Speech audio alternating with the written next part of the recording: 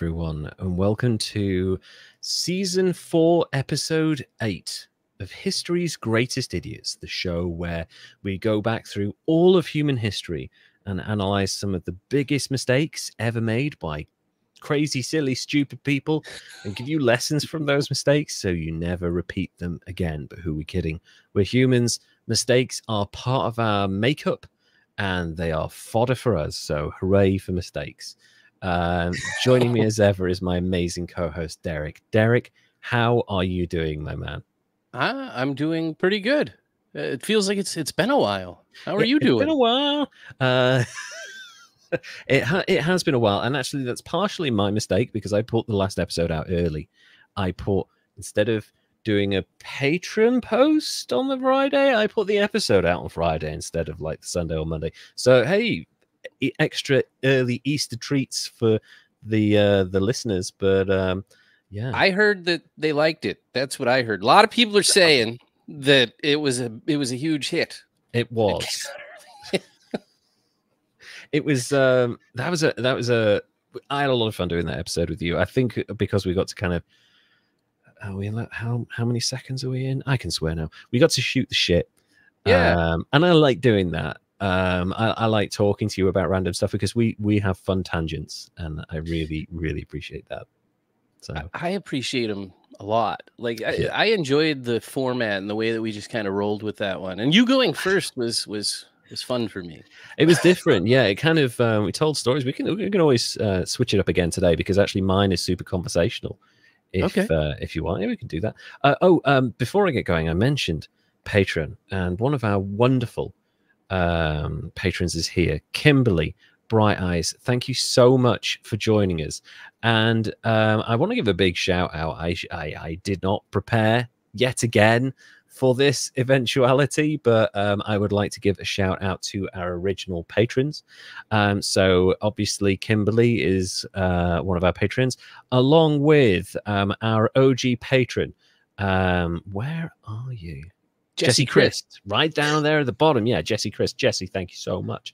Andrew Zavara, thank you so much. Dilly Bob, thank you so much. And we have a bunch of free followers as well. Thank you all so much. If you would like to join them and give us a little bit of money and get some behind the scenes footage, videos, pictures from our holidays, scripts from the episode, along with patron exclusive gifts that you will get when you sign up and as you become a yearly member, along with patron exclusive recordings that we do every single month, go to patreon.com/history's greatest idiots so you can join up there. And if you want to kind of stay in touch with us, we're not super active on social media because we're both busy boys, but if you want to follow us on Instagram, go to @history's greatest idiots on Instagram, and we're there. We're not on Twitter anymore because fuck Twitter. Yes. So, fuck whatever X, it's called. whatever it is, it doesn't matter. I saw somebody was doing a little study on it to see what if it had a homepage, because they don't let you see what stuff is if you're not a member now. But if it had a homepage, it would be super racist and horrible. So if you start a new one and check it out and like just click on like one or two of the wrong things, your For You page will turn out horrible and evil. I remember Allegedly. Yeah, allegedly. I remember when I signed up for, I don't think it was Truth Social, but it was like Truth Social adjacent social media. What was that thing called? I know what you're talking about, and I can't remember it. Alt-right social media thing. And the suggestions were like, for you might be interested in following this person, Donald Trump, and then just like a series of like Milo Yiannopoulos, fucking George Santos, just like a series of really quite awful people in terms of the way they've discussed topics and issues and stuff like that. And I'm like, wow, this is like a cauldron of hate, this whole thing. It wants you screaming at the screen straight away. Really messed up. So I'm glad I'm not on Twitter anymore, because apparently it's becoming that. Also, big hi to Aloysius O'Hare. Thank you so much for joining. Coolest name. I feel like you've been here before, so really great. Good to have you on board. Derek, we've had a bunch of stuff happen recently. You went on like a whole cool boat trip thing Am I right in thinking that? Yeah. Yeah, we went on a trip out to Lake Havasu, which I hadn't been in forever, since I was a kid. My wife and I, neither one of us had been there since we were kids. And then we went out on a boat with our friends, and I thought we were just kicking it on the lake. And apparently you can travel on boats. Grown up me didn't know this, but yeah, you can travel. We traveled all the way up to like Needles, California, to a place called Pirate Cove. It was pretty neat. That's so cool. Yeah. Did you get to start talking? Did they talk like that? Was it themed? You be coming this far up the river and stuff like that. I don't know. We didn't actually stop there. We just kind of cruised around. There was a pirate ship. I plan on spending more time there the next time I go. So it was cool enough that there's going to be a next time. That is true. And actually having that option, like, oh my God, I can go on this adventure again. Love it. Like as an adult, when you find out that you could do cool stuff again, you're like, really? I get to do this fun thing again? I get to have joy in my life? Exactly. Exactly. Niels, to you. Hello, guys. Finally caught you guys live. Thank you so much for joining us. It's really great to have you all here. Really wonderful. Last recording, I think, caught people a bit off guard, and it was just us talking. But we've got kind of slightly different format for you today. I've got a very short one, but I think it's going to spark quite a bit of conversation between everyone here, myself, Derek. So if it's okay with you, Derek, I'd like to go first. Yes, sir. Yeah. And again, I was looking for topics, and I was really kind of, who do I pick? Do I go with this? Do I go with that? And I was like, I actually spoke to Laurel Rockall from Hightailing Through History. And she was like, because we were talking like, how's the podcast going? How's life going? We're just catching up. And she was like, who are you thinking of covering? And I was like, I'm thinking of covering this person. She was like, oh, that's kind of cool. I was like, okay, that's all the affirmation I need. Really, there you go. If she found it cool, I'm like, yeah, that's good enough for me. I'll take that one. So I want to tell you the story. Actually, sorry, before we get going, I want to give a big shout out to the Familiar Wilsons media and Familiar Wilsons podcast. I met Josh Wilson in London a week ago. Just had the greatest time. That guy is just the most amazing person. Thank you for hanging out with me, Josh. If you're listening to this, you're amazing. It was awesome hanging out with you. And we had Cuban food. Never had Cuban food before. Tastiest thing I've had in months. Oh my God, it's so good. Anyway, tangent over. Let me go back to my guy. Let me tell you the story. And not a big famous person, this guy, but you will find out why I'm covering him shortly. William Henry Miller, secretive and kind of odd, even by 18th century standards, to be honest. Yeah. I also want to give credit for this. It's kind of taken from three sources. Wikipedia, obviously, because I'm lazy, but also from the I newspaper, from an article published in 2017 called The Peculiar Life and Mysterious Death of Edinburgh's William Henry Miller by Jack Gillen. That's for the I newspaper. You can find that online.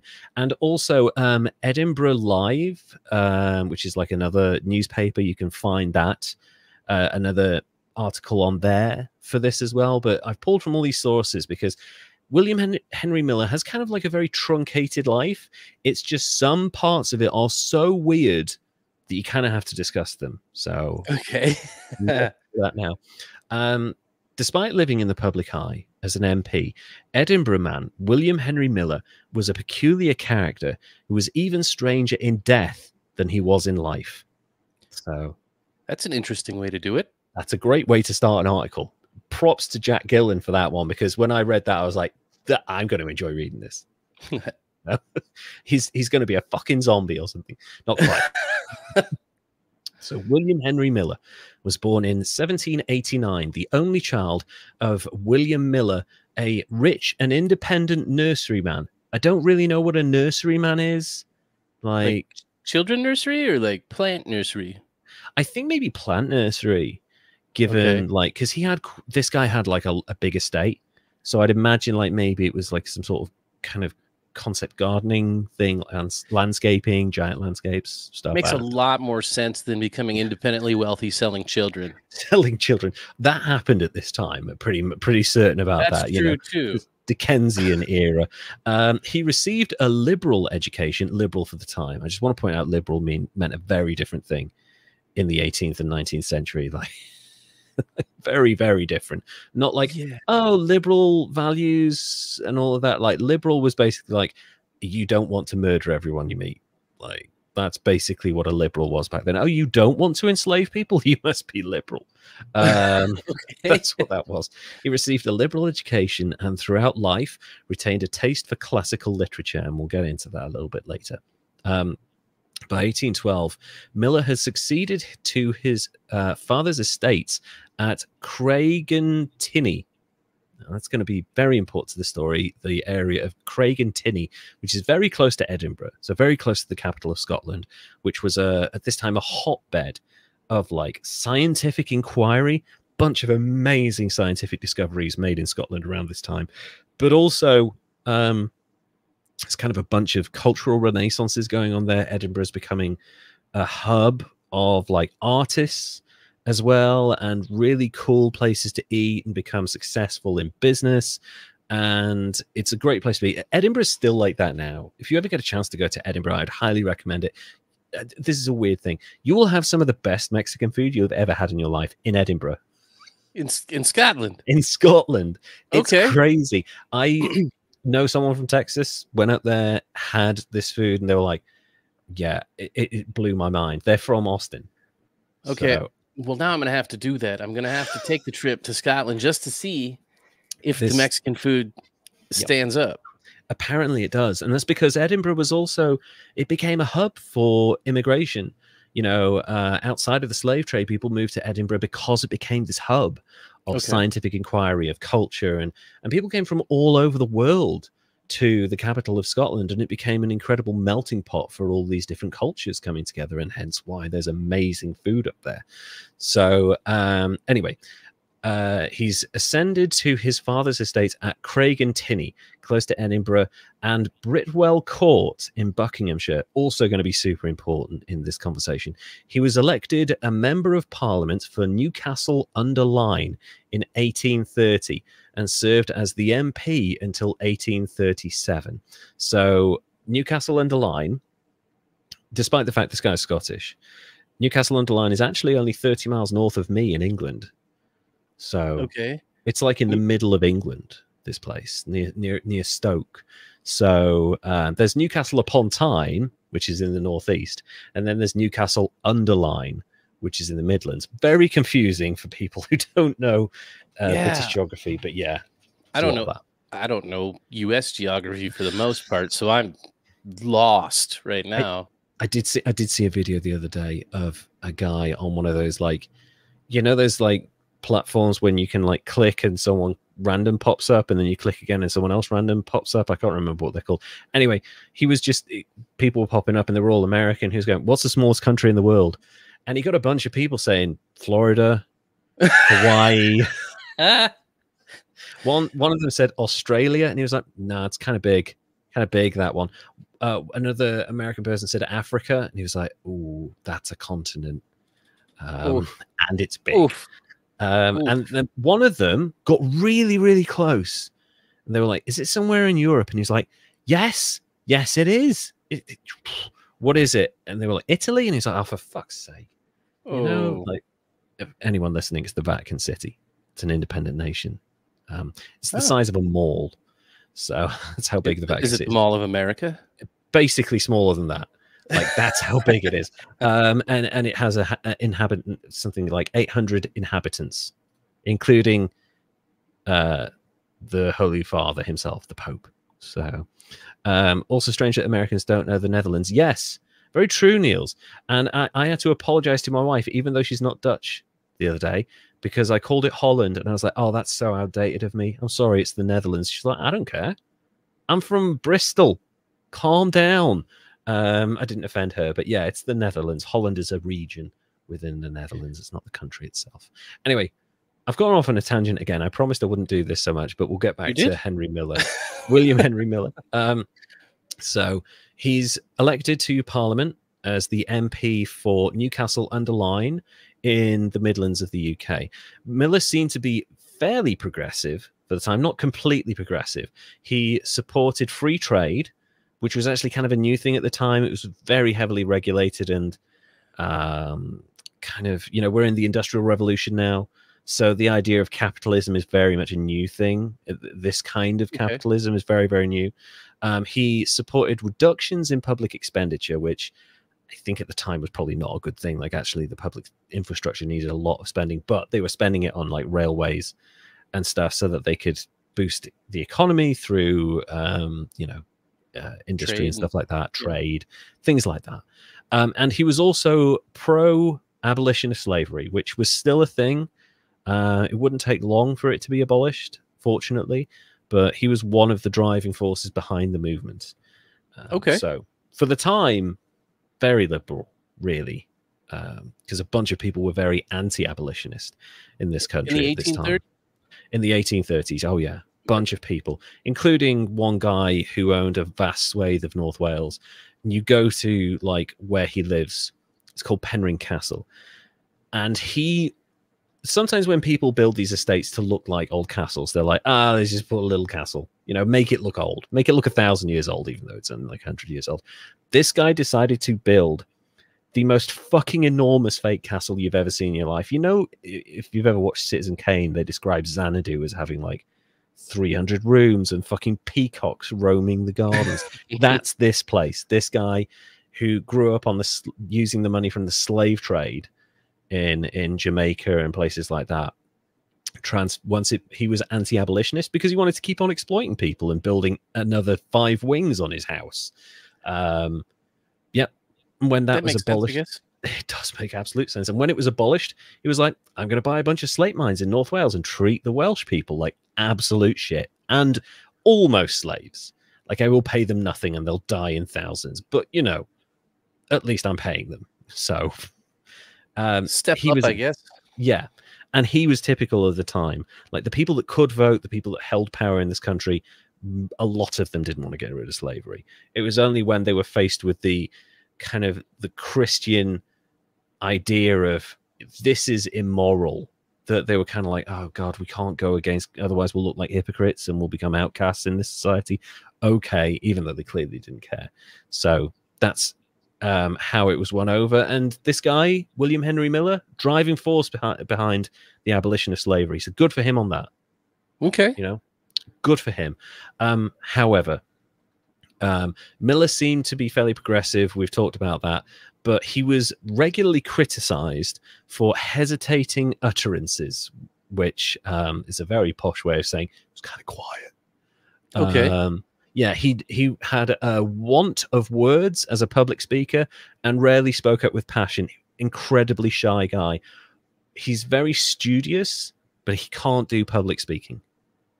So probably not helpful as a politician type person. Yeah, as a politician, particularly at this time when the power of your words were not conveyed by mass media and they were not amplified by microphones, you had to be a big, barrel-chested, shouting person to really be heard in this chamber that was crammed with like 300-400 lawmakers. You had to make sure that you were heard, and to do that, you had to slam your fist down, you had to talk with passion, you had to know what you were talking about. And he did know what he was talking about. A very passionate guy, but he wasn't a good public speaker. And I think that held him back, because when people in your local constituency see news headlines, and there would have been papers at this time about you standing up for them or fighting for this, fighting for that, it raises your profile and it means that they're more likely to vote for you again. Whereas if you're shy, if you don't really say much, they don't really know that you're there. So you might not get voted in next time. Right? You're not doing anything for them. Exactly. You haven't got a platform. Anything. Yeah, you're just sort of reading and stuff. So that's what happened. Unfortunately, he lost his parliamentary seat in 1841 after 11 years as an MP. And essentially, at this point, he's a very shy guy, kind of bookish and weird. He decides to retire to his estate at Craig and Tinney. And when they say, I'm going to retire to my estate, these estates are enormous. It's like 3,000-4,000 acres, and they have to manage the farm. They have to manage the workers on the farm.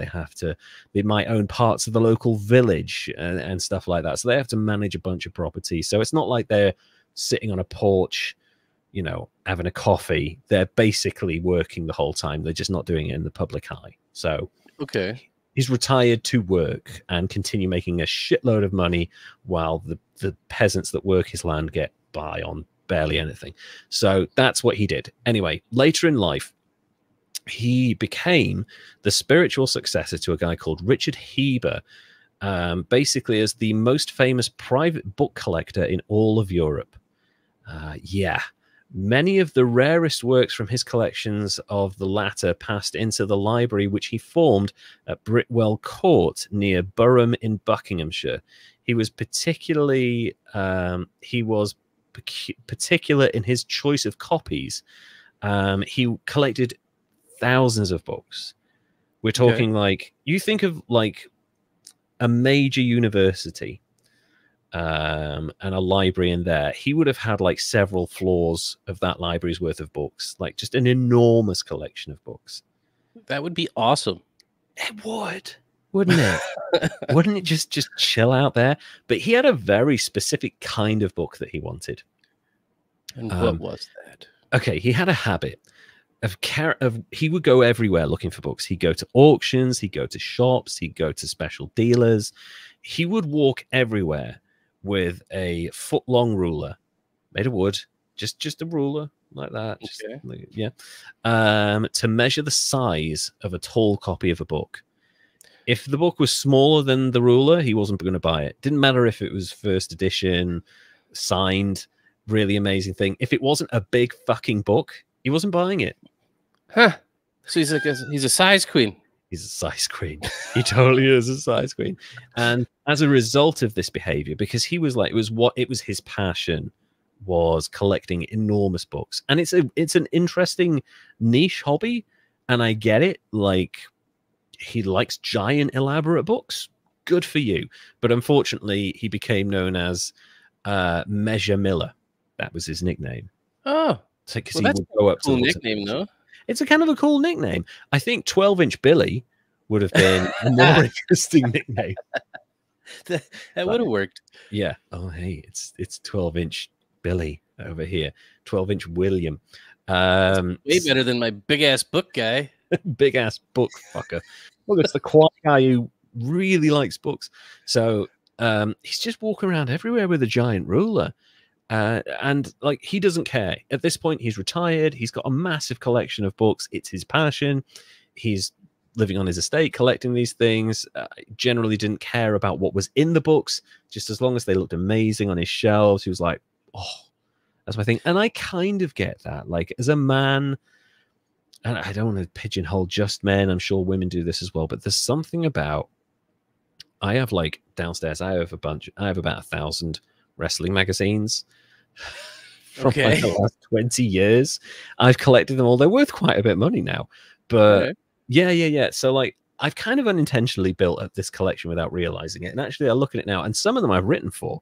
So there's like about 20 or so editions that I've written in, you know, as an actual writer. And I look at it and I go, I never even realized I built up this collection, but I have. And it takes up like half a shelf on my bookcase of like magazines. That's how many I've got. So that's stacked there. There's only like 35 pages in each one as well. So there's like a huge amount. Must be like 250 editions. But yeah, it's a lot. But I get that. Like, I think when you're of a certain age as a man, and like you've got a passion that you like, and it's not doing anyone any harm, why not do it? My wife has like 20 pairs of dungarees, most of which I bought her. Like, that's her thing. That's what she collects, dungarees. And she looks great in them. She loves them. She's super comfortable in them. She's got 20 of them. And I'm like, we need another wardrobe now. Fuck. So I get it. People collect things.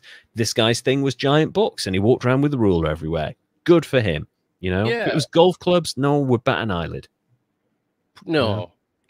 He would be just the same. He'd just be some old guy playing golf. Exactly. Just some guy going around doing what he loved. Good for him.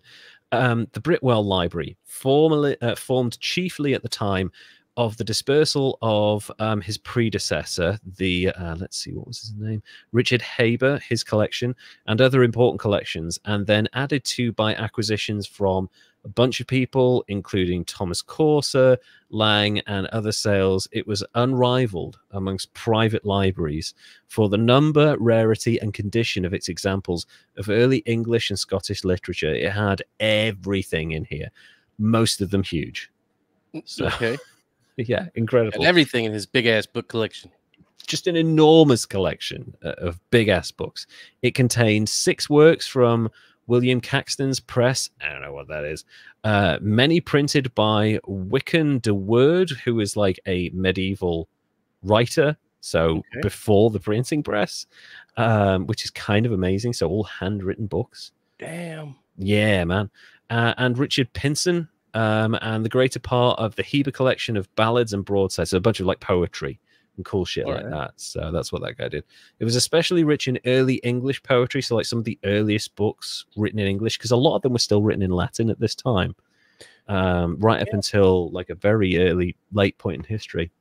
So I forgot that we're 1840s right now. 1840s, yeah. So stuff was still getting printed in Latin and stuff. So it was only really printing stuff in English really only came around because of Chaucer, like a few hundred years earlier. So, you know, if you can get books written in early English around that time, it's basically a different language. So kind of cool to be able to see that. He possesses the finest and most complete series in existence of Theodore de Brye's collection of voyages to the East and West Indies. This guy had basically the entire East and West Indies and the Caribbean mapped out in this room. Some of the most intensely accurate maps of the time were just in this one collection. Nice. Yeah, and people would travel from all over the world to study the materials in this place. It became like the Library of Alexandria, housing all these lost classics. I feel like this guy might have been on the spectrum. I feel like so. And you're about to think yes when I tell you the rest of it, because it gets like, this isn't weird to me. This is just like he has a lot of money and he likes books, so he's just gone all in, and I'm like, good, he's doing what he loves, that's great. It gets really weird though later. The library had a crest showing a right hand holding an open book, so he had an actual crest for the fucking library. The collection of rare books was housed in a library built in 1864, which, with the provision of steel doors and mains water hydrants, was intended to be fireproofed. He fireproofed a room in the 19th century. There you go. God damn. He loved his books. He fucking loved books, man. Shit. The house and the library collection stayed with the family until 1919, at which the house and the collection was sold and the collection split up. A lot of it ended up in public hands, which is great. So all of this collected works is now available to the public in public libraries. You know, you can't take it out, but you can go to these libraries and you can see the resources online, and you can read this book in the library, these hundreds-of-year-old English books. It's really cool that you can do that. Yeah, and I'm glad that they split that up. That happens a lot around these old estates. They were sold off to the National Trust, and you can now go visit them. I'm a member of the National Trust. You pay like $75 a year, and you can go to any National Trust site for free. You can park up. There's always like a cafe there. You can spend all day in these massive estates, and you know, it's a good day out. You know, they're usually open all year round and get out of the rain. It's great. That's an interesting thing. You get to go check out like history and books. Absolutely. I get to sit on an ancient toilet. Like, that is cool to me. I'm like, oh my God, I'm shitting where thousands of people have shit before throughout history. Very cool. That is a thing, I guess. That was a thing. For me, as a historian and Crohn's disease sufferer, that's a really cool thing. Unfortunately, he kind of faded into the background a little bit. And Miller died unmarried at the age of just 60, which for his standing was quite young, even at this time. Like, he should have lived longer than that. Most of them would have lived until their 80s. But he was quite pale and drawn and thin, so there was probably some sort of underlying condition that hadn't been diagnosed. So hiding inside with the books and not going out in the sun. Yeah, he ain't getting that vitamin D, exactly. Just work the land a little bit for just a couple of days a month. Just go out into the fields and talk to your folks. And so after a short illness, he died on the 31st of October, 1848 in Craigen-Tinney. Now this is where it starts to get weird. So he's dead. He died on Halloween? That's the first sign that this is about. Okay. The next sign is his will. He allocated a significant sum from his substantial fortune. He wasn't one of these people. We've covered a Welsh, famous Welsh kind of dandy who was a landed gentry who blew his money. £15 million he blew in 5 years. I think we've covered him. He lost a bunch of jewelry. He got Arthur Conan Doyle to find it for him, and he was like, maybe it was the guy you left with it that stole it all and who has now fucked off to France. Like, oh yeah, we'll go and check in the borders, and sure enough, they found him. So he wasn't like this. This guy was successful, and if anything, he grew his fortune. So his estate flourished. He made a lot of money, and he bequeathed it to various members of his family, but also he set aside a huge war chest, kind of a bit like what Steve Jobs did, where he was like, here you go, Apple, here's 70 billion, go and put Google out of business. He didn't do that. He did something weirder. In his will, he allocated significant funds for his substantial fortune for an elaborate burial and specified the details in his interment. It was a massive document with loads of detail. I want exactly this, and you are to do this and nothing else. So let me describe the insanity that is the Craigen-Tinney marbles to you now. 80 laborers, 80, were hired to begin just the initial phase of his tomb. So he wanted a tomb, and he wanted to be buried 80 feet below ground. That's more than 6. That's more than 6 by a fair wide margin. So 80 laborers initially just excavating a 30-foot deep stone-lined pit as his grave. So they've gone 30 feet down. From there, a large stone slab was positioned over his lead-encased coffin. Was he worried he was going to turn into a vampire or something? That's exactly what people thought. Okay. So the coffin is made of thick lead, and it wasn't just a giant stone lined pit on. There wasn't just a slab on top of it. There were slabs on every single side, beneath it, either side of it, either end of it, on top of it. He was entombed in this thing, just in case. Just in case, he decides to go for a walk. The location was on the Craigen-Tinney estate, which was very remote at the time. It was through a bunch of woods, not so much now, and I'll show you that in a minute. Work started on the monument to mark his grave. So they've built the grave. 80 people dug the thing. He's in his lead tomb. They've put a giant fucking rock on top of it and around it as well. And Miller had specified that it should be based on the Temple of Vesta at Tivoli. He wanted a giant temple built around his stone-encased lead-lined coffin. A temple made of marble. To him? Or just in general? Just in general. Well, actually, we'll get to what ended up happening, but he wanted a temple basically the size of a fucking enormous, basically the size of his estate for just him. Work then started on the monument. They they brought in an architect called David Rind, who was familiar with the actual temple itself that it was going to be based on. Thankfully, obviously, William Henry Miller is already dead, and he was like, just do this for me. The architect took one look at the plans and realized that they were too ambitious, which I think is a polite way of saying fucking crazy. And the project was altered to a mausoleum based on the tombs of Rome's Appian Way, which have been around for thousands of years. So, yeah. Okay. Giant mausoleum.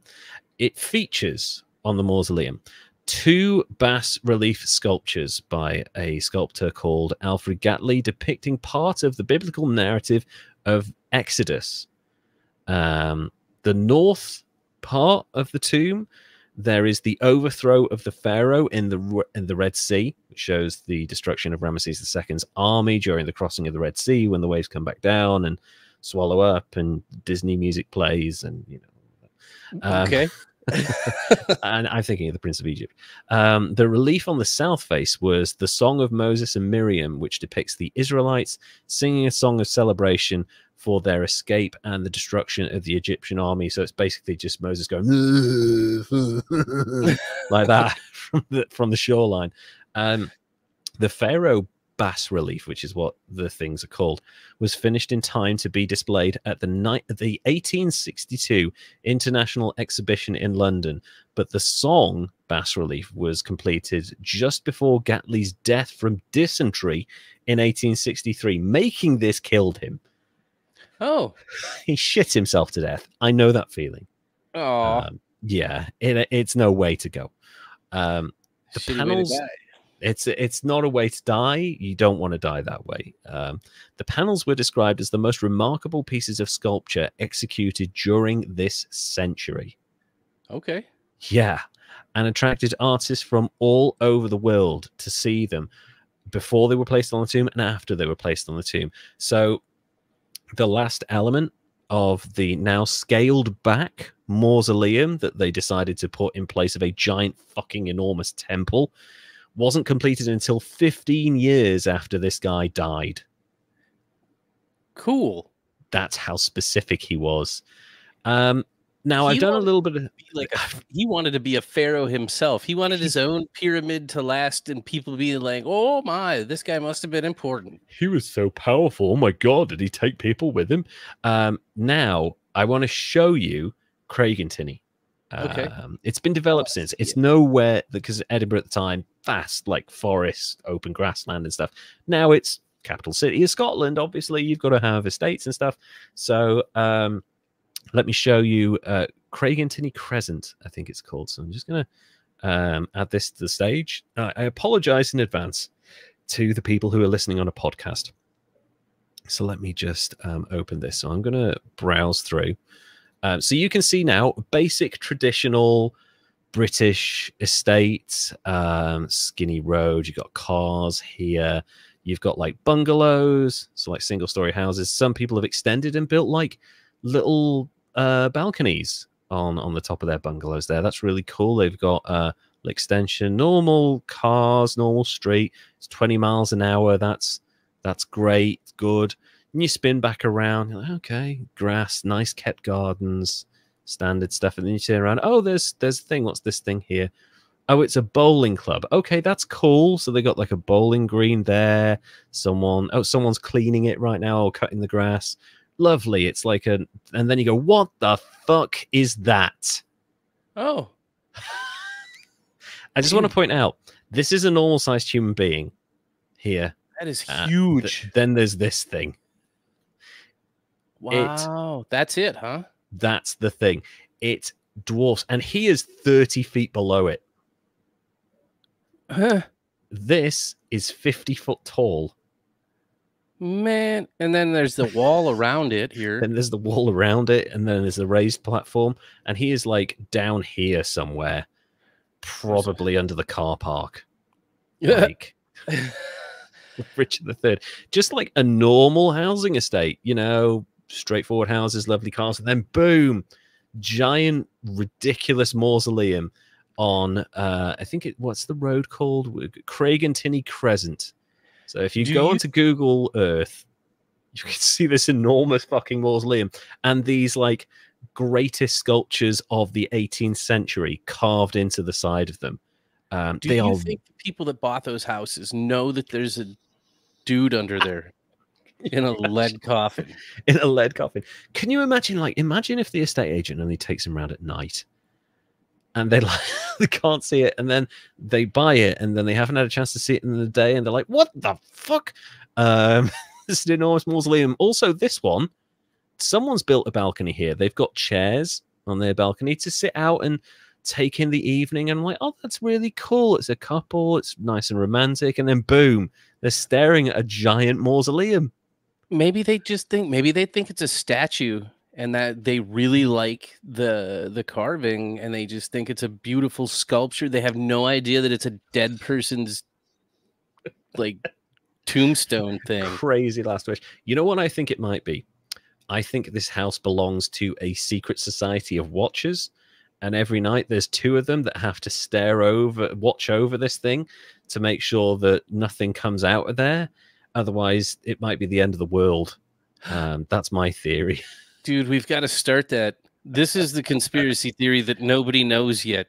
That's the conspiracy theory that nobody's heard of, that has this weird thing for no reason. There's a reason that he's in a lead coffin, and there's two people in this house over here that look over it, watch the watchers. Well, and there's they have a lovely Ford door. Escort. Lovely. Yeah. So, like, it's such a weird thing. I mean, you do occasionally in the UK, we have quite a few like war memorials, World War II, World War One, and a lot of these places, these towns and villages, will have like a little cenotaph. So it'll be like the Washington Monument, only on a much smaller scale. It would be like 12 foot tall or something like that. Nobody has a fucking 50-foot tall, massive neoclassic mausoleum across the road from their front garden. It's like living in a flat that overlooks like the Taj Mahal or something. Like, that's how crazy this is.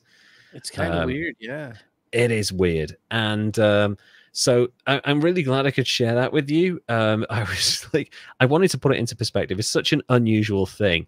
But once it was completed, the mausoleum cost £20,000 at the time, or the equivalent of £2 million in 2024 money. Okay. I mean, shitload of money. That's a lot of money, but I mean, like, I think Elon would probably spend more than that on his. Yeah. Like, what do you think Elon's mausoleum is going to look like? And do you think that he's going to be in a lead coffin? I think it's going to be, I think he's going to be fired into space. Oh, yeah. It's going to be on Mars is where his mausoleum is going to be. And it's going to be 100 feet tall. Yeah. He will, you know, do you remember Star Trek with the fucking Genesis probe where they like send it out and it births life? He's like, use my ashes as the Genesis probe. Just fucking fire me into Mars so that we can colonize it. And it'll spread life. No, I genuinely think so. And actually, you know, we talk about 2 million for this mausoleum. It was a lot of money. Nicolas Cage had a fucking quite large, but nowhere near as big as that, like pyramid in New Orleans that he bought, like a funeral plot that was like $1.7 million or something like that. And he had to give that up because, of course, he owed all that money to the tax man.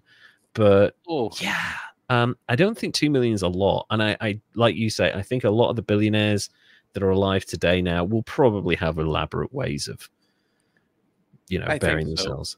Bezos is definitely like, he's already building like a crazy ass bunker. So I'd imagine he's going to be buried in that or something. So he doesn't think he's dying. He's going to be turned into a computer. He's going to clone himself and his maid. So he'll be absolutely fine. Living next to a cemetery of one is crazy. Yeah, you know, the weird thing is that a lot of chapels, very old chapels, like hundreds of years old, get converted every week in the UK into homes. I would live next to a cemetery. I have no problem with that at all. It just means that nobody else is fucking moving in next door to you. Like, that's true. Yeah, that is true. Unless some unscrupulous developer buys it up and then puts in a track home, and then poltergeists come and little Carrie Ann gets pulled into the closet by the clown doll. Yeah. Wait.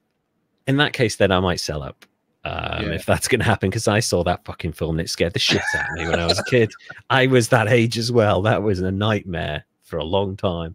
But anyway, so yeah, childhood trauma, that and it. So Tim Curry, hello Georgie, he's like, oh fucking hell no.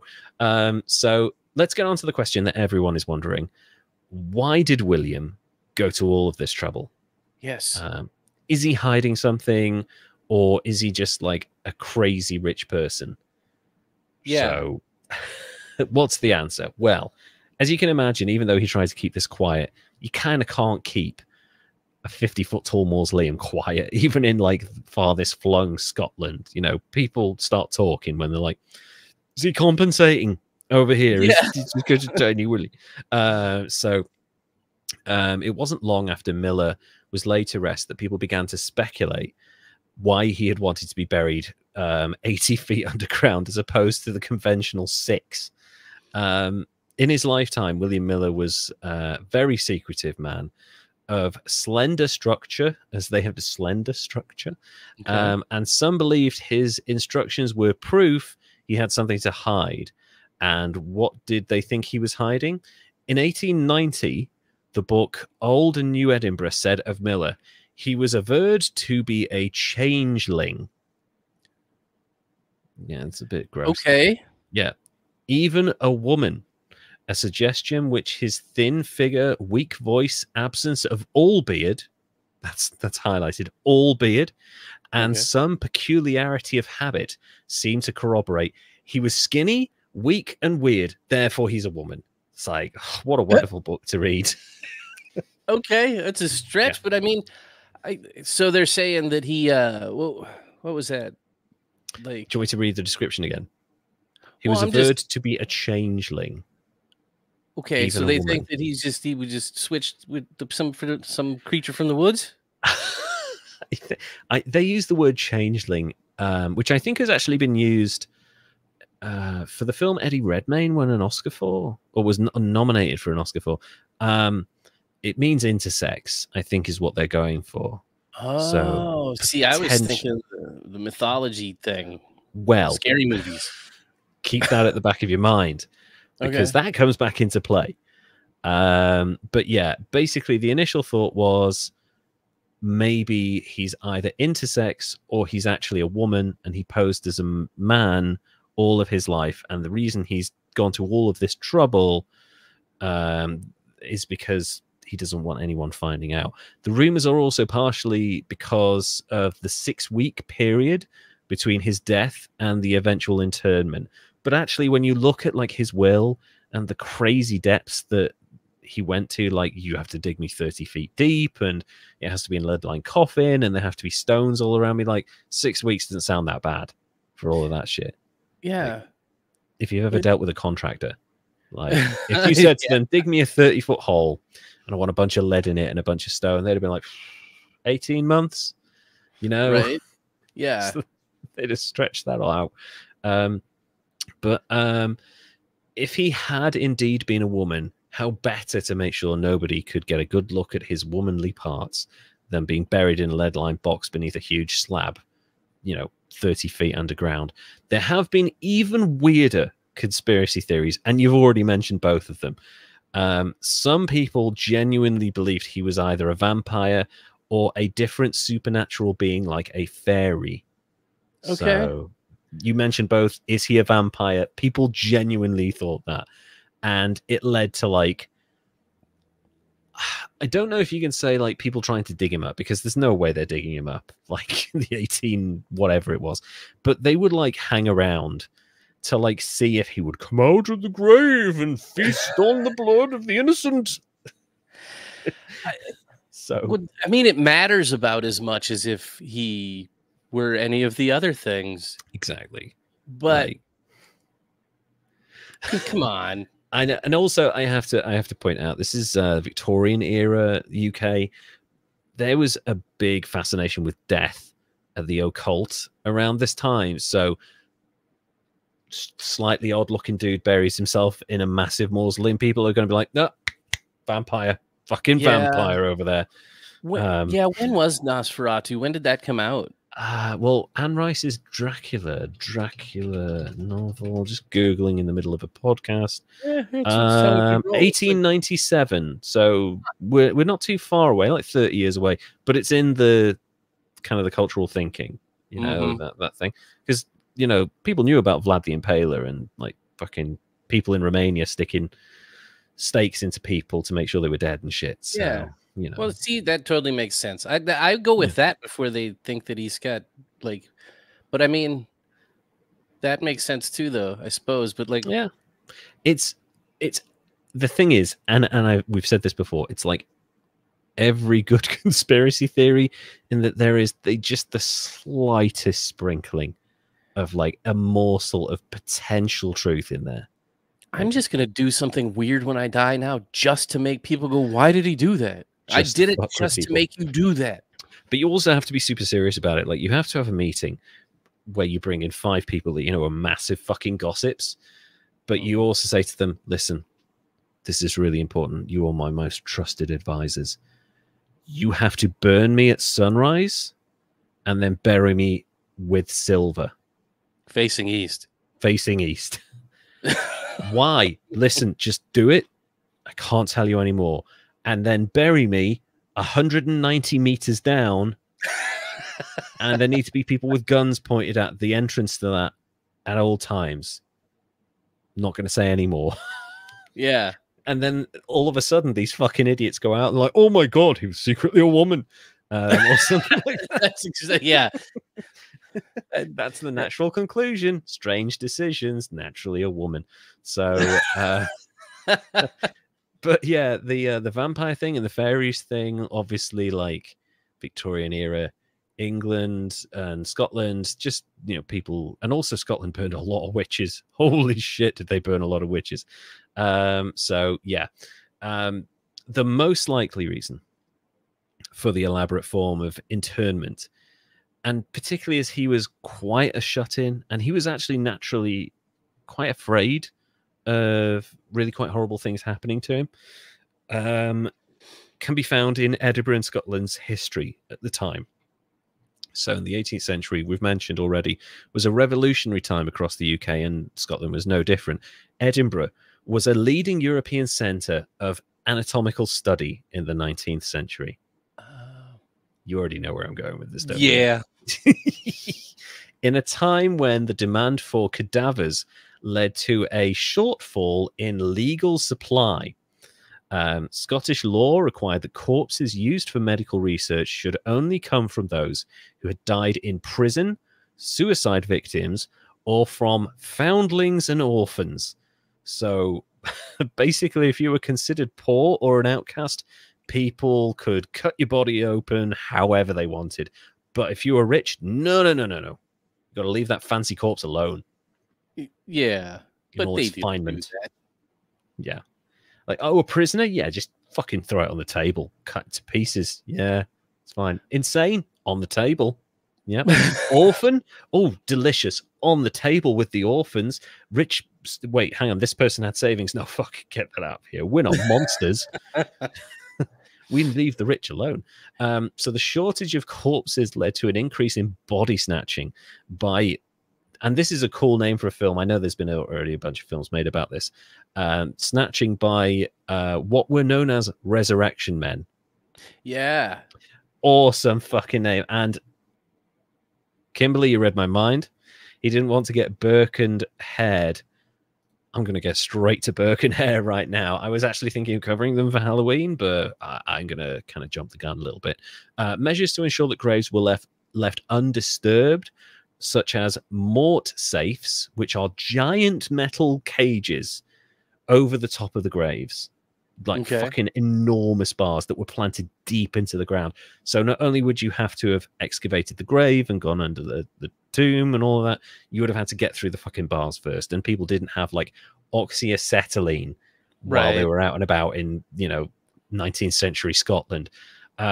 So this shortage led to people like Birkenhair murdering fellow lodgers and selling their corpses to medical professionals for the equivalent of £650 each in today's money.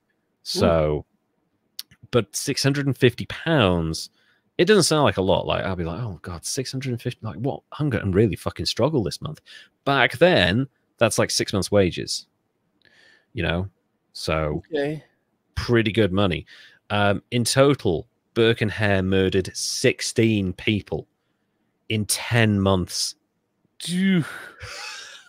Most of them were their were like neighbors of theirs. Like, oh, this one's got a bit of a cough. Let's speed up the process a little bit.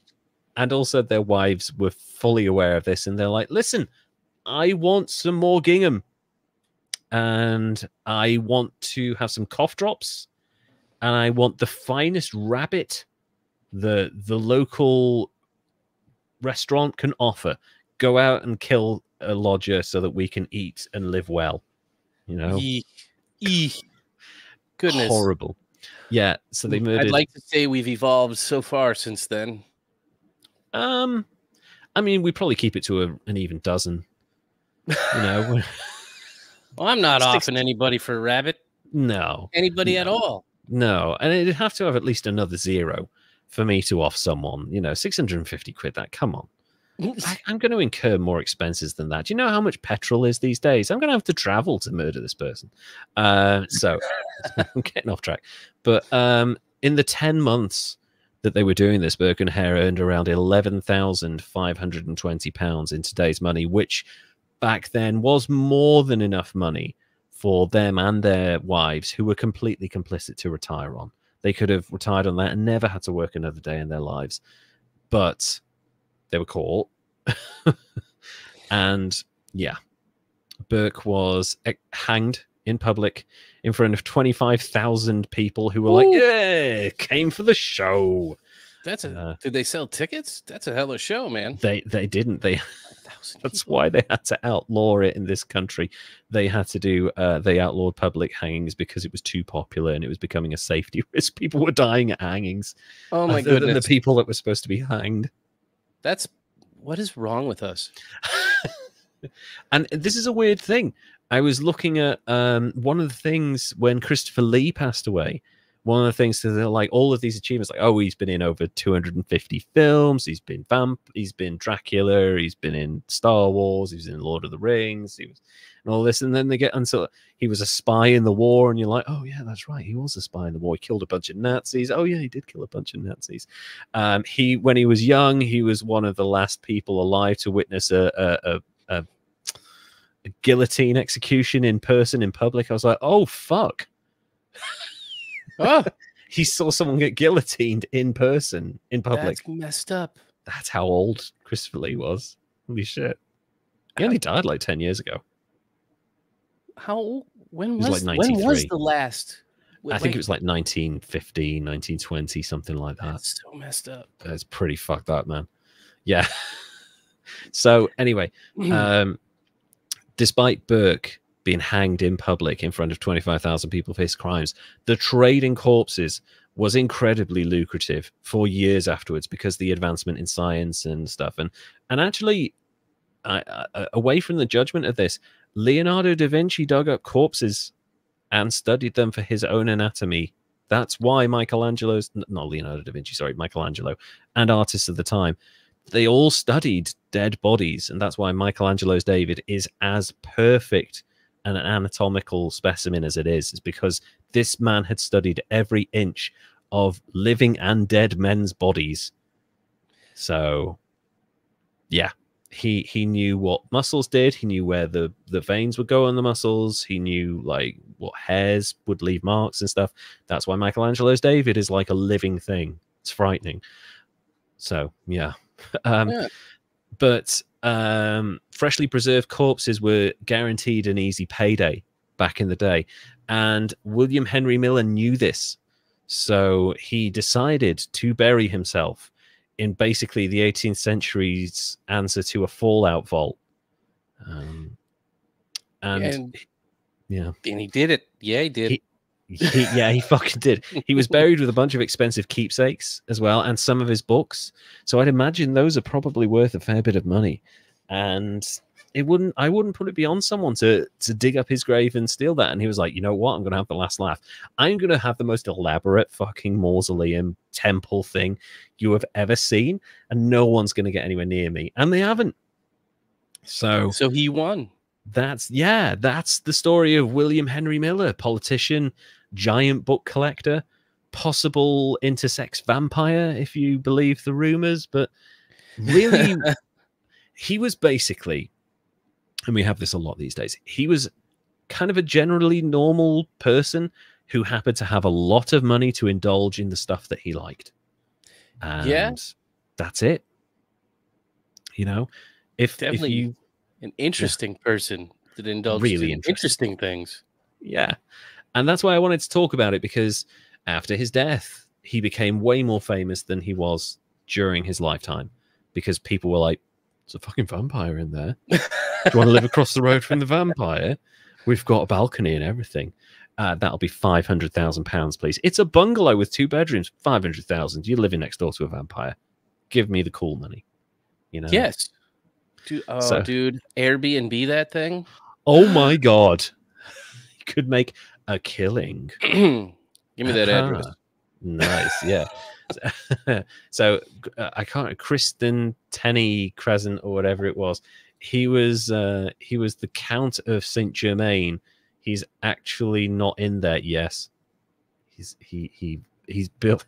Why is there an exit sign on the back of this mausoleum? Why is there a big red light? Oh, this is part of the carving and stuff. Yeah, but there's a door here as well, and it looks like he's been coming and going. Nah, don't worry about it. Don't worry, it's fine. So yeah, that's William Henry Miller, massive, interesting book collector and owner of one of the most ridiculous mausoleums you'll ever see in your life. Really? Yeah. So, what I do don't you even think know how to of rate him? that. I know. I wouldn't necessarily say that he was an idiot. I would say he was just kind of an interesting guy. I think the idiocy really comes from people who just speculated about his life really in an unnecessary way. It reminds me a little bit, and I'm not saying a direct comparison, but it reminds me a little bit of the Michael Jackson thing, in that he lent into the peculiarity of his day-to-day life while he was alive, and then after he died, it perpetuated as a result of that. Yeah. So, you know, Michael Jackson, also frail, skinny, high-pitched voice, can't grow a beard. You know, it's very similar to this guy. So, you know, people just targeted him and he was like, I'll roll with it. And then after he died, they're like, oh yeah, he was a vampire. So did anybody say Michael was a vampire? No, I think they thought he was an alien, was one of the popular theories. Yeah, I think a lot of those stories he planted himself, though. That's the thing. You don't know what's like, oh no, the press is so intrusive. It's like, yeah, but you gave them that story 2 months ago, Michael, remember? Oh yeah, I did. That was funny. So Michael Jackson fucking around. But yeah, so I'm not expecting any particular score with this guy because not really an idiot, just interesting. Yeah. Really. I give the townsfolk 25 for thinking he was a vampire fairy intersex person. Yes, there you go. Bunch of amazing stories. And I guarantee a bunch of them believed it as well. Well, for a short story, that was an hour. So holy shit, I'm sorry. Man. Dude, yeah. I just like listening to your stories. I'm just going to do that. I'm just going to hang out and listen to your stories from now on. I don't even I have a bunch of them. I promise not all of them at all. You got tall tales? I got tall tales. Yeah. I don't walk around with a ruler, but I do have tall tales in tall books that will probably be collected by someone.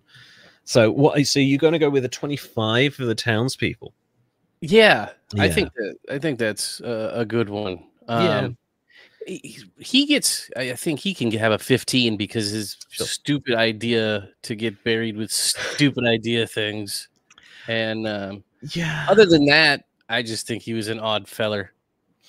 I would say so. I'm really glad that his private collection of interesting books is now in the hands of the public, and that a bunch of people have access to these kind of one-off amazing pieces of like old English folklore and fiction and stuff. But yeah, he and also he was an abolitionist, so good, you know, that's great points with that. But walking around with the ruler, wanting to be buried in a giant fucking temple, yeah, it's kind of weird. Yeah. No two ways about it. For sure. I don't even I don't know how to transition. I never go second. This is confusing to me. That's okay. So I will help. I'll get my segue out and we will segue together. I want a segue. I do want a segue, kind of, but I also like, I think I'm at the point where I'm like, oh, segue, yeah, that's something that would work for me. But actually, maybe I just want to sit down. So maybe I just want one of those buggies that old people have. Destroy whatever credibility I would have with the segue, you know? Yeah. Well, anyway. Also, I want to be warm, so maybe I just get in the car. So Derek, who is your idiot for us this week? Well, I was thinking because I'm watching baseball all the time. Yes. It's baseball season in full swing here in the States. Mm-hmm. The past few years, there's been a lot of rule changes trying to speed up the game. Yeah, I've seen that. Trying to make it more exciting. Yeah. And there's one thing that really doesn't make it more exciting, and that's when the people that are making the calls absolutely suck at their jobs and get to keep them, which seems to be a thing. Yeah. Especially for one dude in particular who is kind of in the news right now for a game just a couple of days ago that was super, super horrible. But I'll talk about that more in a minute. Sure. I want to tell everybody today about the most controversial and possibly the worst umpire in Major League Baseball history, Angel Hernandez. Angel Hernandez. And we do have technology to thank for this, that we can now go back and see how horribly wrong his calls are, because he was running around saying, I get maybe 4 calls a game wrong. Actually, it's not. It's much more than that, isn't it? Much, much more. We'll get to that, though. He's born on the 26th of August, 1961 in Havana, Cuba, which, you know, he just had some Cuban food, so that fits too. He didn't stay there long. He grew up in Hialeah, Florida, and began umpiring straight out of high school. He went to work at the Florida State League, bounced around a bit from state to state, North Carolina. He did a little filling in the National League in the early 90s as a substitute. In 93, he took the big step, became a full-time Major League umpire in the National League. And in 1998, the first of his incidents occurred. I call them incidents because, like, there's a lot of them. Yeah, well, he's got bad calls, and I can't go over every one of his bad calls because he's got so many bad controversial calls that will be here for like the next 3.5 weeks if I went through all of them. So we'll go through his incidents, which are just bad calls that had funny shit that happened with them. Okay. I love this stuff in baseball. So in 1998, he's behind the plate for a game between the New York Mets and the we're laughing at this comment from Kimberly. That dude is Voldemort to my uncles. That's a fucking great comment. Oh my god. Yeah, you don't want to speak of this guy because it just brings bad luck to your games. He does. Sorry, please continue. Bad calls. Anyway, so in this game, he's behind the plate for the New York Mets and the Atlanta Braves. It's the day before the All-Star break. It's in extra innings. It's the 11th inning. The Braves got a runner, Michael Tucker, on base. A fly ball is hit to left. Michael tags up, and then Hernandez rules him safe at the plate, even though on replay they show that Mike Piazza makes the tag, and the runner, Tucker, never even touches home plate at all. It's just standing there, like accepting his fate. Slides past, gets tagged, doesn't ever touch home plate. Of course, he's safe, and Angel Hernandez doesn't overturn it, even with the video evidence. Oh my God. He goes on to continue to make blatant suspect calls. And by 1999, he's ranked 31st out of 36 professional umpires in the Major League Baseball by the Players Association. And also just he's kind of still quite young at this point, because a lot of these umpires are old men, right? So he's really underperforming. 20? Yeah, he's like 20 something, 30 maybe. Yeah. 32. Okay, so he's very young for an umpire. Yeah, and he's already making a name for himself as one of the worst umpires in baseball by 99, according to the players that he is officiating. And he's still working today. That's amazing. Oh my God.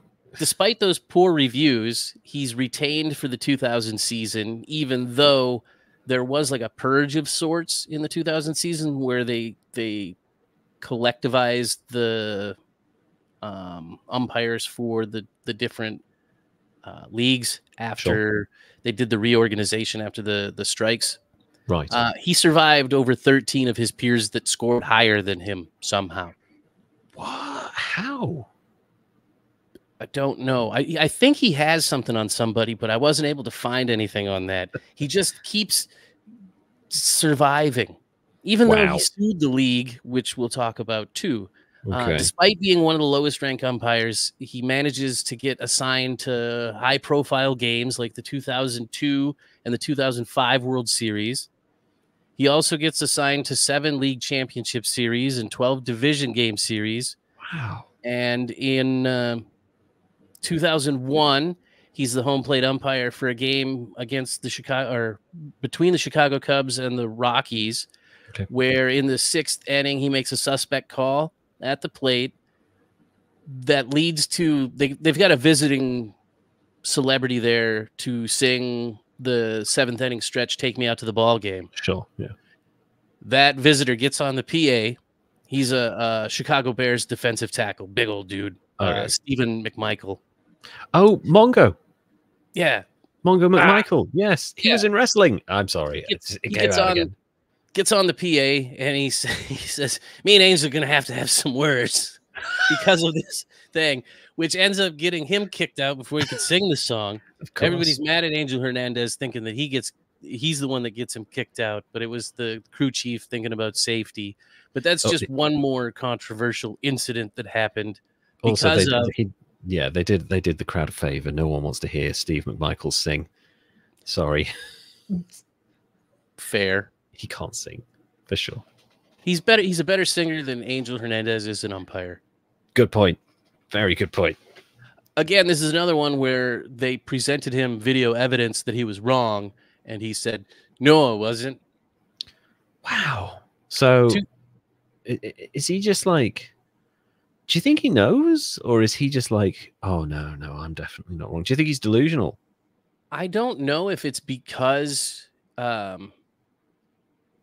as an umpire, you kind of have to stick to your guns. And even if you're wrong, you have to be right because that's the way the game is played. Maybe he's got that. I think it's just that he is just so arrogant that he can't be wrong. Wow. But that's just my own personal alleged opinion. I don't want to get sued because we're gonna say alleged a lot in this episode. In 2006, another poll came out by Sports Illustrated. He's listed as the worst baseball umpire by the Players Association. Again, in one survey, 22% of Major League ball players were asked who the worst umpire is, or 22% of ball players asked said it was Angel Hernandez. Oh, God. In 2006, another notable thing happens on July 17th. He's the third base umpire for a game between the Dodgers and the Arizona Diamondbacks.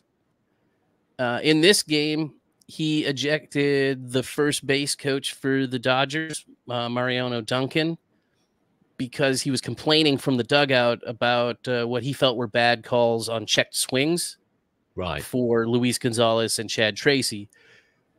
The manager came out and tried to argue the calls. Angel Hernandez obviously is not going to overturn any of his calls. Duncan also came out, charged it, threw his hat at Angel Hernandez, retreats back to it after being caught off by the crew chief. Angel Hernandez picked up the hat and threw it into the crowd. Kind of unprofessional.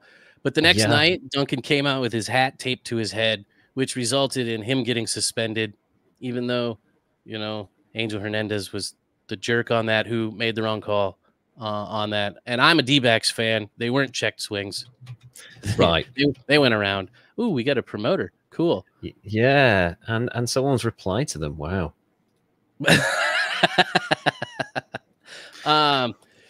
2011, the poll, Sports Illustrated, puts it out again. Angel Hernandez, once again, third worst umpire in Major League Baseball, according to players. And he's in that top percentage all the once time. Again, keeps his job. Still umpiring major games, playoffs, division series. A Boston University study comes out and finds that from 2008 to 2018, Angel Hernandez averaged 19 incorrect calls per game, or 2.2 bad calls per inning in every game that he's in. Per inning. Mm-hmm.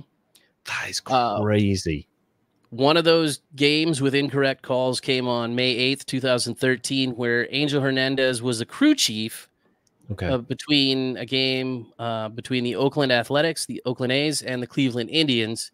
And this call came in the 9th inning, and it changed the outcome of the game, which I hate. Yeah. Adam Rosales hit a long ball that hit the first row of seats over the wall and bounced back on. Angel Hernandez ruled it a ground rule double, which is you can only take second base. It's not a home run. Yeah.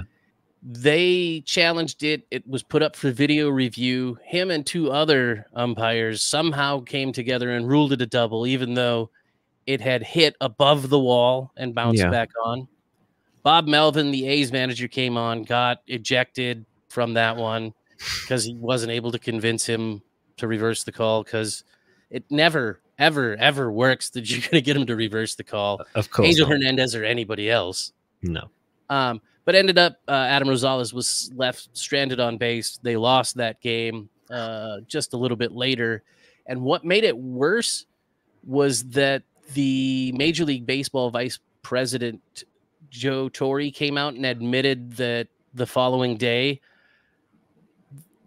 it was a home run, but the call is going to be allowed to stand because perfection is impossible to achieve for umpires. Well, fuck off. Like, I understand, like, and we'll get into it in a bit. You have to protect officials because they get a lot of hate in every sport. Yes, for sure. But surely the whole point of having them be respected and having them be, you know, important to the game is to make them accountable for fuck ups that you can reverse. It happens in other sports. It happens.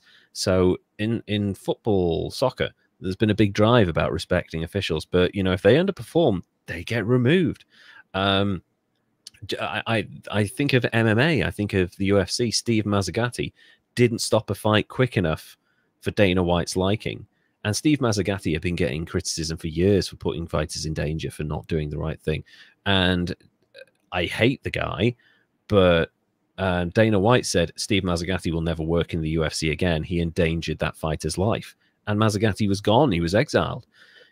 And I kind of like that because at that point, it was like multiple mistakes from this guy who hadn't improved. If anything, he'd gotten worse.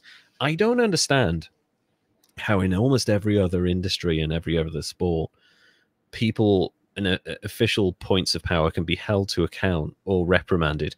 But baseball umpires seem to just carry on. They must have a great union. I don't know what it is because it's from Little League and high school all the way up. It's the joke. It's just accepted that the calls are going to be bad and that's just the way it is. And people are going to argue it and get ejected.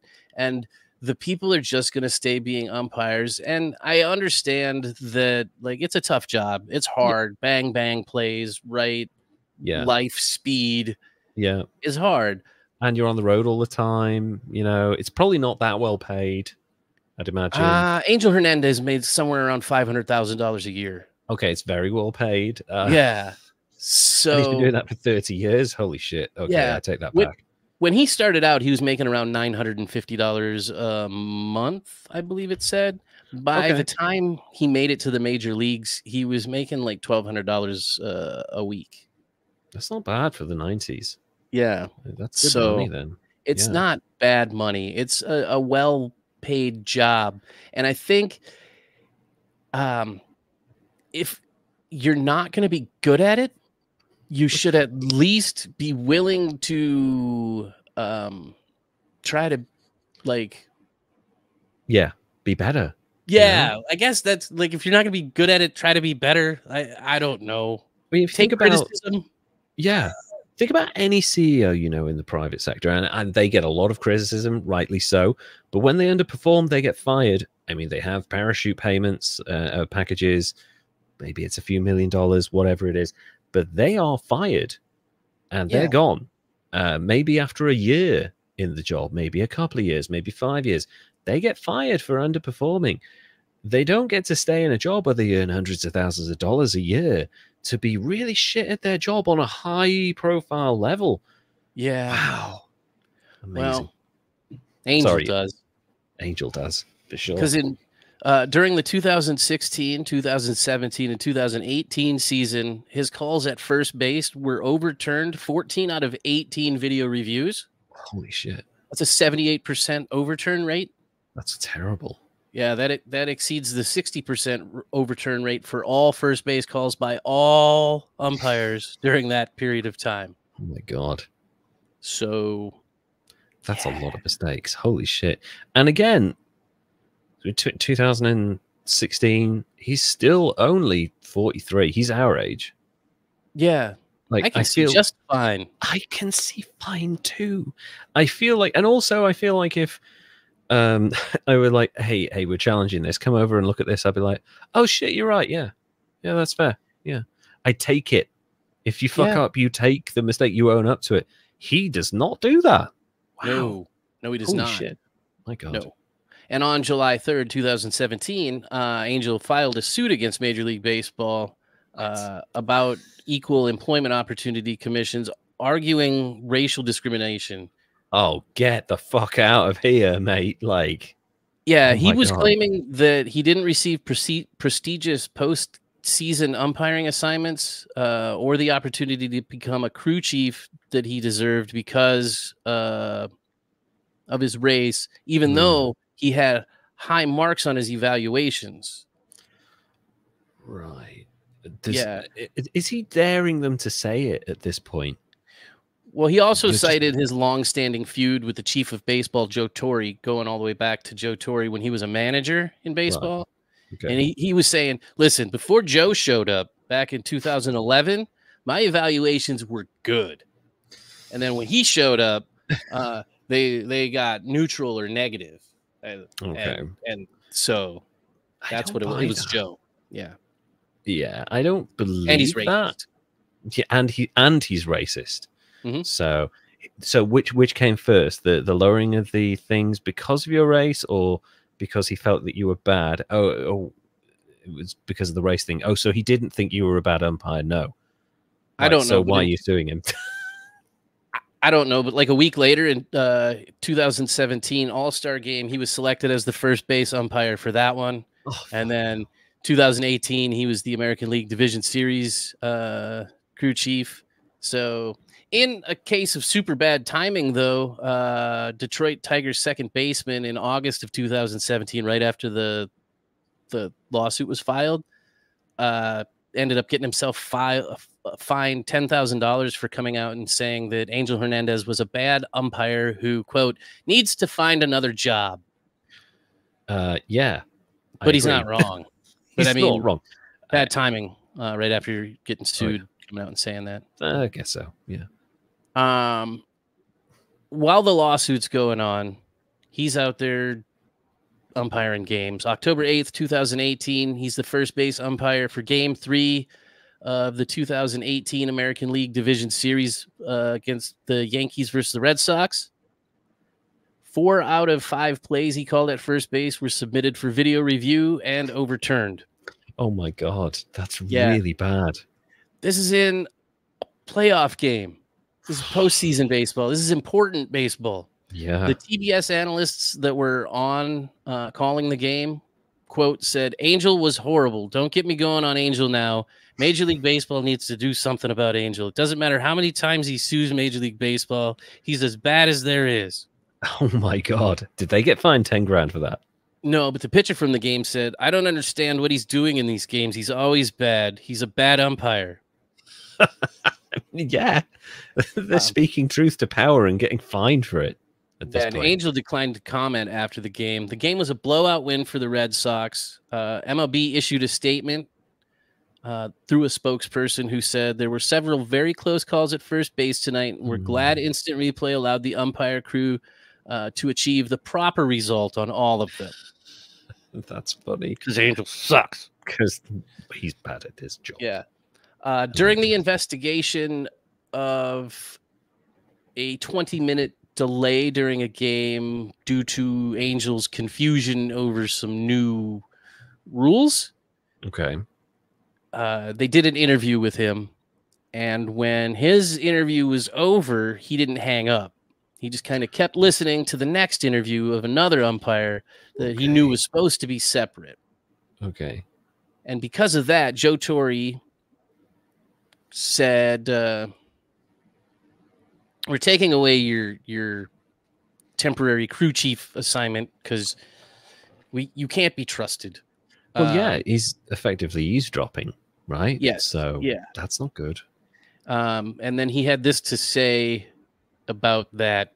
Simply put, we find that you asserted justifications for remaining on the line to be implausible, internally inconsistent, premised on facts that were incorrect and not credible. We've concluded that you remained on the line in an effort to intentionally and deceptively eavesdrop on a confidential conversation in order to hear what Hickox would say, and this was an egregious offense. And then so he got his position taken away, and then he was also chastised for asking Homer Bailey to sign 11 autographed baseballs after he pitched the no-hitter that Angel Hernandez called.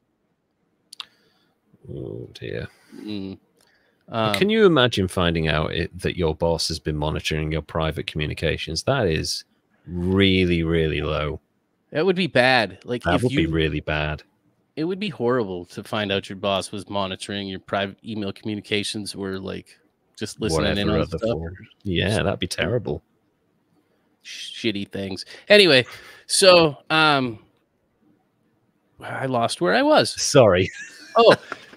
So after he got his crew chief title taken away for eavesdropping on the call for not understanding the rules and delaying a game, sure, and wanting to hear what bad stuff this other umpire was going to say about him, he got in trouble for then asking the pitcher of a game that he called, who threw a no-hitter, to sign some autographed baseballs for him after he made 3 incorrect calls that were later overturned on the basis of video replay.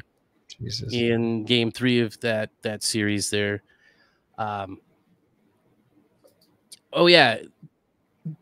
In that game, he was also shown angrily throwing his headset down after they overturned his calls. So he's a petulant motherfucker as well. Holy shit.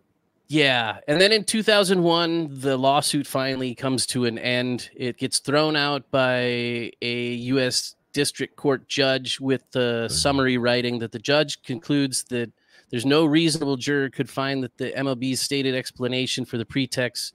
Anyway, yeah, there's no evidence to show that there was any sort of anything there. He just was bad at his job, and they didn't want to give him a shot, but they ended up giving him a shot anyway because he sued him. I know. It's a weird moment where he is, through his own arrogance, shot himself in the foot there, because we all knew what was going to happen with that court case, that they were just going to come out and say, no, you're just really bad, buddy.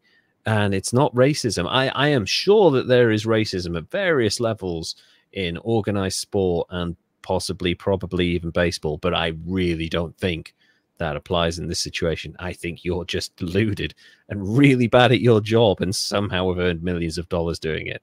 So yeah.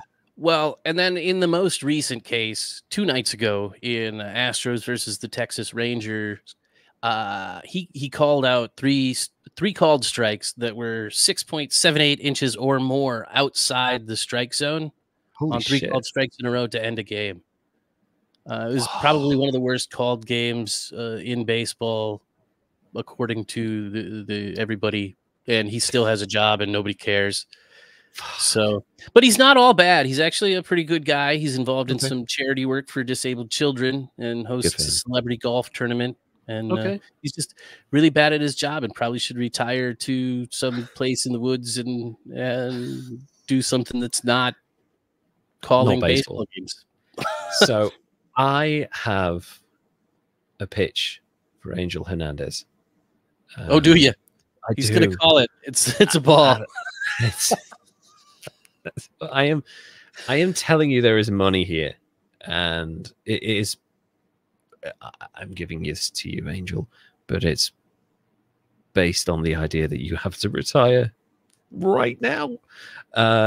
So We have a brand in this country, shops, opticians called Specsavers, and there's a bunch of adverts, and it's usually people doing things and then realizing, oh, I've just put my baby in the microwave. Oh dear, maybe I should go to Specsavers.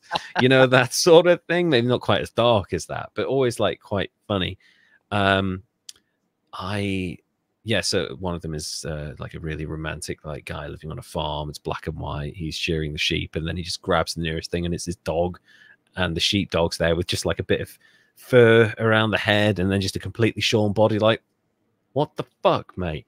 So I think Angel Hernandez could make as much money from a marketing campaign such as that with a company, whether it's an opticians, whether it's decision making, whether it's using data to make sure that you get the right decision.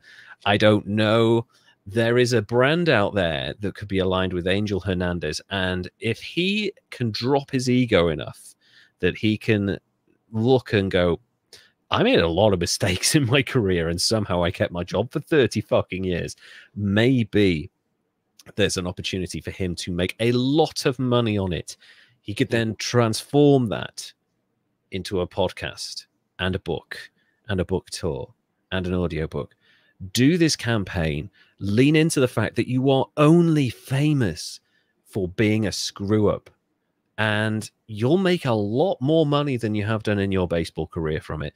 It's like, so there's a program now on Netflix. It's a short film called Scoop. Okay. Don't know if you have it over there. It's definitely in the UK. If you have a VPN, come over to UK Netflix. It's called Scoop, and it's Gillian Anderson's in it, Rufus Sewell. Gillian Anderson plays a BBC journalist called Emily Maitlis, and Rufus Sewell plays Prince Andrew. Okay. And it is the interview that Prince Andrew had on Newsnight where he was like, no, I wasn't with Jeffrey Epstein. No, I wasn't. We weren't that close friends. I only stayed at his house 8 times. And stuff like, were you also in a Pizza Express? And she remembers, this young woman remembers dancing with you and you were very sweaty. He said, well, it can't have been me because I have this very strange condition where I don't sweat because I overloaded on adrenaline in the Falklands War. And Emily Maitlis is going, what are you doing? It's the ultimate car crash interview, television interview. It was seen around the world multiple times.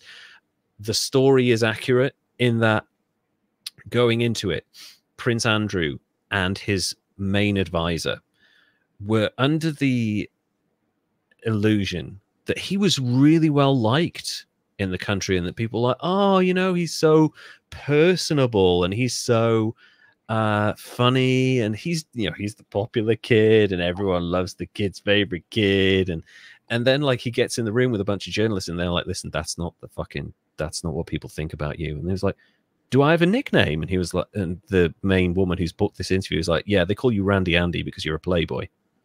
Oh. And he's like, oh, really? And she was like, I'm being polite. They call you much worse things on Twitter. And then his daughter butts in and she's like, yeah, Dad, they actually call you much worse things on Twitter. And he's like, right, I guess we'll do the interview then. And then he does this delusional interview and he thinks it's gone well. And his advisor goes, see, I told you he was really nice. And they're like, do you have any idea what's just happened? That was a fucking car crash and he looks like an idiot now.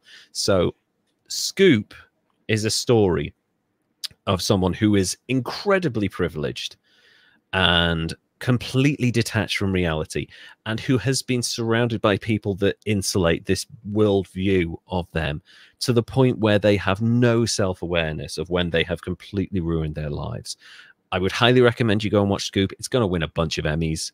This thing is brilliant. Gillian Anderson's amazing in it. Like, she looks exactly like Emily Maitlis and she sounds like her as well. It's a great performance by everyone in it. Go and watch it.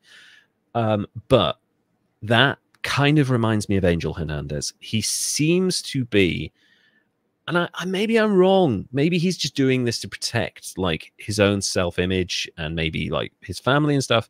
He doesn't sound like he has a lot of self-awareness. I really don't know. Like, I just think that he thinks he's right. He just really thinks he's right all the time. Even though he's clearly not a lot of times. And actually, it's funny when you mentioned Angel Hernandez, because we spoke about this before, and I guessed that it was Angel Hernandez, even though I don't know a lot about baseball. I love it, but don't know a lot about it. I remember watching a documentary on YouTube again, and I've mentioned this channel before. Baseball Doesn't Exist is the name of the channel. They have done a documentary on baseball umpires and how they get more calls wrong than just about any other official in any other sport, but somehow they keep their jobs and no one can get rid of them. And they mention Angel Hernandez a bunch in that documentary, as you can imagine, and point out that even though sometimes he was voted the worst umpire, technically he wasn't the worst, but he's certainly consistently one of the worst over a long period of time. Like, if there's somebody at your work that nobody likes working with and is really shitty at their job. I'm kidding. It's not me, but go on. I'm like, wait, I can't finish this now. No, I know what you mean. Like, and I have worked with those people. Last, though. Well, one person I know did. Lasted a year. That's a way longer than they should have done. And it was because they were friends with the person in charge. And the person in charge had a lot of patience. And I bit my tongue a lot. And I generally liked them. You know, they were a nice person. Like Angel Hernandez. Nice guy. But should not be doing that job. And 78% error rate. That's crazy. That is crazy. I can't imagine making that many errors in a job and keeping my job. Yeah. That's just insane. But what I will say, and this is something that's probably on the horizons, and I actually thought about writing a sci-fi story about this. There is going to come a point in time with generative AI and technology and cameras and all of that. We are not going to need umpires at all. No. We are going to need someone to interpret the calls of the technology on the field and around the field, but we aren't going to need umpires to make calls. My theory for a sci-fi novel that started from an interesting premise and then maybe descended into chaos. We don't need politicians anymore. We can vote for anything, any specific issue, any local issue, any regional issue, any national issue. We can do it on our phones. Yeah, like American Idol. Exactly. Why do we need politicians? If there are people who in situations where they do not have access to a phone, you go to community spaces, post offices, you know, whatever it might be, and you install a standalone touchscreen where they can log in with their fingerprints, make their decision, go away. And that's where the dystopian aspect comes in. Like, what if there's exploitation? What if you get into the manipulation of people through the media and like, oh, you should vote this way on this decision? And like, there are no intermediaries because politicians have gone. But is it a good or a bad thing? So like, that's the idea I had. Like, you can argue both ways. But I certainly think when it comes to things like major sports, and we're starting to see it in soccer as well, as a thing called VAR, which is very controversial and still not right. But were you seeing the implementation of technology that is essentially getting rid of officials? They aren't needed. I kind of like the computerized officials type of thing, because it's you have to play the game better than exactly, and it's instantaneous. You know, the rulings are instantaneous. They're always accurate. You can have humans on the pitch to break that uncanny valley, like, oh my God, this machine is making decisions that are impacting my life and my performance. If you need someone there to be the face of the decision and say, hey, sorry, technology doesn't lie, then, you know, that's fine. But, and also tradition in baseball is such a huge part of the sport.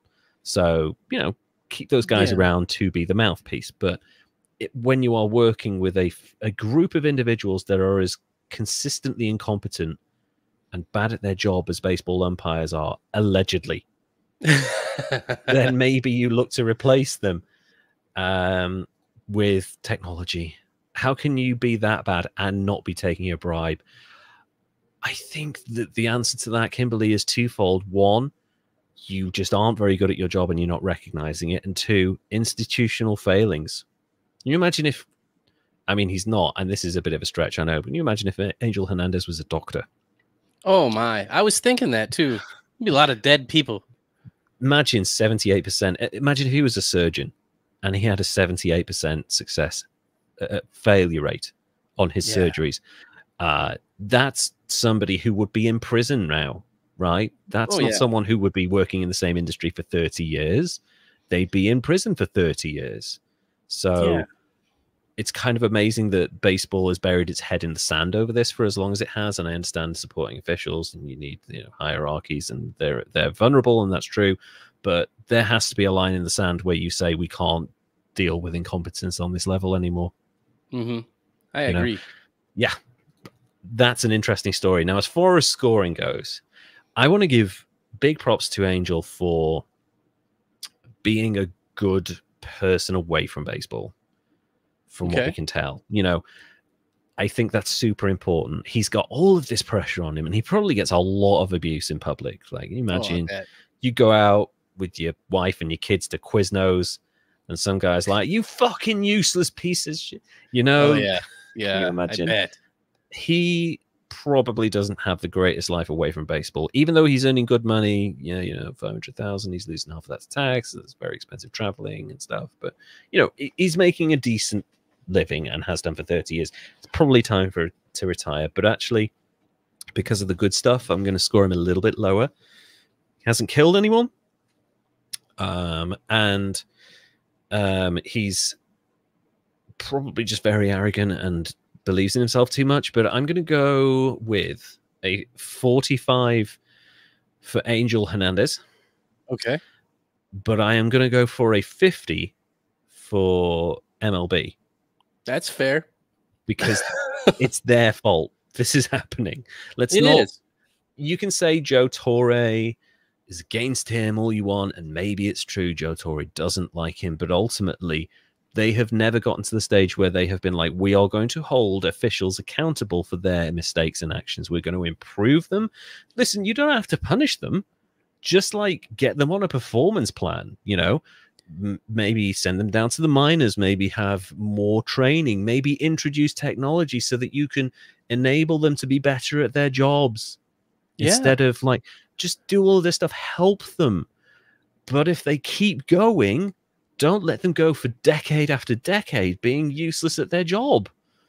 There's somebody that wants that job that could do it better. Oh my God. Can you imagine? There's someone out there with like amazing reaction speeds, really great eyesight, great calls, clarity of thought, and they would make great umpire. They're just stuck in the minor leagues. Exactly. And baseball is damaging its own brand by not moving forwards with this stuff. And that's the stupid thing. You're leaving money on the table, and you're a fucking business. Stop doing that. So love baseball, would love to get involved in the culture a bit more. The idea of sitting down and watching something like that for hours at a time, like, yeah, fucking take my money, you know. Like, I want to chill out as well and eat a hot dog, maybe in a gluten-free bun. But you know, I love that idea, but like, come on, it's glaringly obvious to everyone. Why aren't you fixing it? You know, it feels like I'm back talking about wrestling again. All the issues I had with WWE before. Very specific changes were made recently. So, yeah, Kimberly here.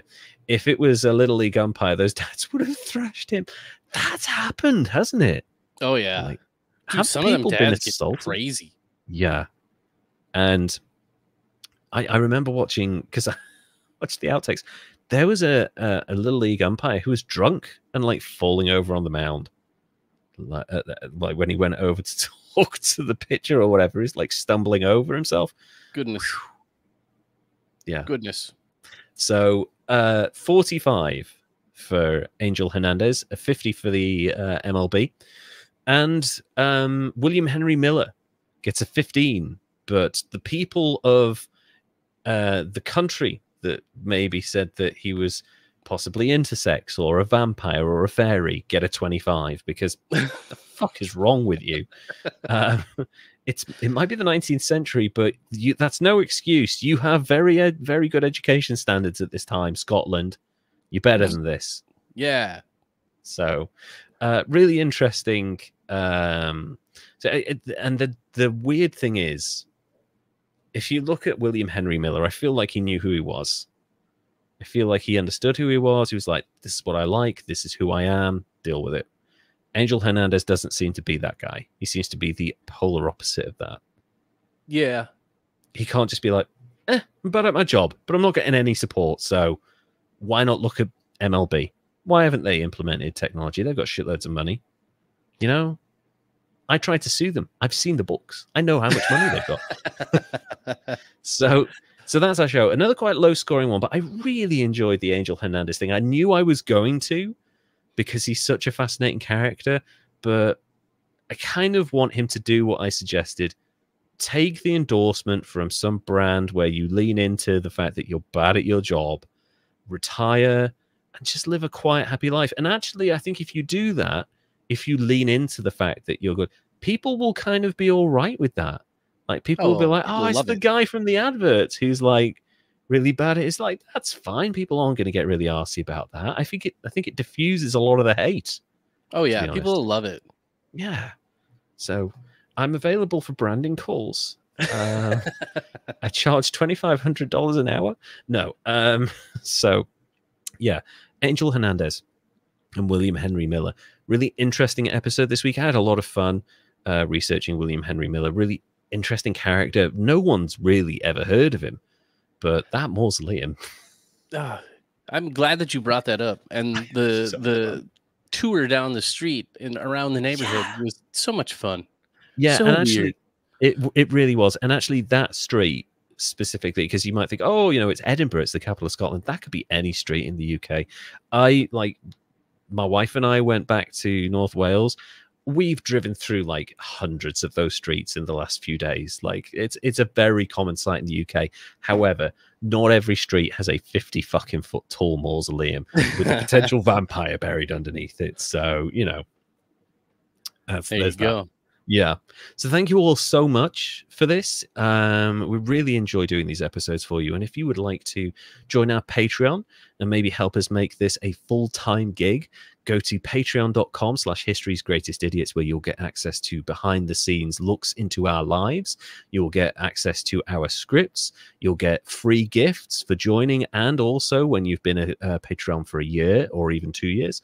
And you'll also get access to exclusive Patreon recordings that we do every single month, and possibly a bunch of other features that we're adding in the future. We're going to work on them in the background. Myself and Derek both work full-time, so this is a side gig. But if you want to make this our full-time job, which would make me the happiest man in the world, and Derek, help us. I would love to do this full-time. Would love to take this on the road, do it live. Do it live in front of an audience. Oh my God. Please join patreon.com/History's Greatest Idiots. And if you want to follow us on Instagram, go to @History's Greatest Idiots. We're also @History's Greatest Idiots on YouTube, where you can watch a bunch of our previous recordings and videos on there, and subscribe to us. I think we are up to 130 something. I can't remember. It's a nice number. We're almost to 50,000 total plays too. We are. 50,000 all-time plays on Spotify. I'm super excited about that. I'm going to make a special video or hire someone to make a special video for our 50,000th download or play. Sorry, not downloads. Downloads are a different thing. But thank you guys so much. We will be back in a couple of weeks with another episode. I'm thinking of doing a Central Asian country. It might be our first international body. As an idiot. Yeah. Not the people, but the shit that's happened in that country. So interesting. Yeah, trust me. It's hilarious and horrifying in equal measure. Yeah, as most things are in every country. But until then, Derek, would you like to say goodbye, please? Goodbye, everybody. And we will see you all again very, very soon. Take care.